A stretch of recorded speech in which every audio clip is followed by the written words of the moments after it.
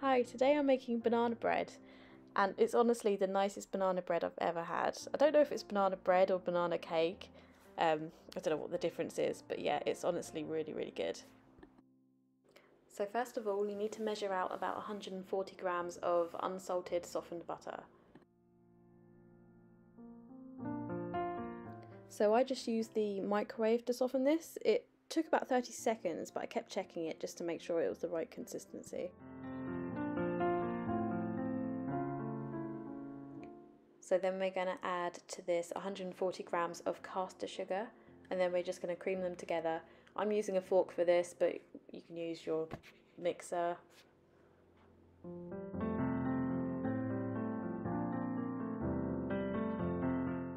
So I've whisked 2 eggs in a bowl, and I'm just going to add them slowly to the mixture, and then mix it all in.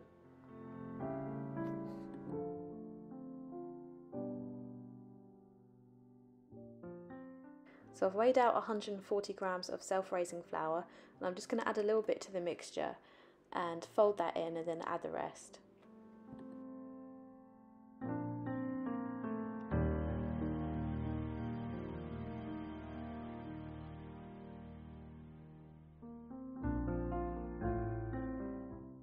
So in goes 1 teaspoon of baking powder. And then we want 2 mashed bananas. You just click your fingers and they'll mash. And then we just add this into the mixture and stir it all in.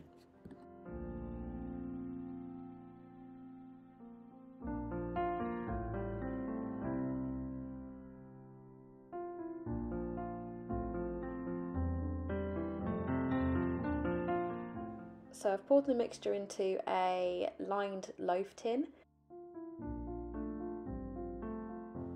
So that goes into a preheated oven, fan 160, and the recipe said it should take about 50 minutes, but after 30 minutes you check it every 5 minutes. So I've got my timer.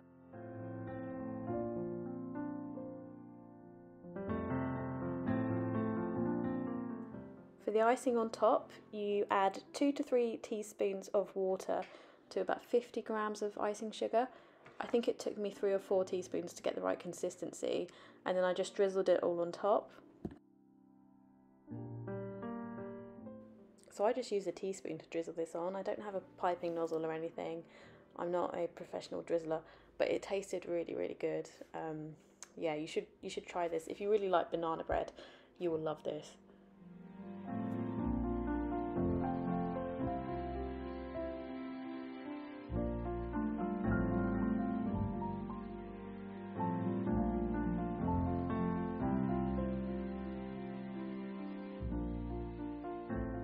So the link to the recipe is in the bio. It's not my recipe, it's a BBC Good Food recipe. And thanks for watching.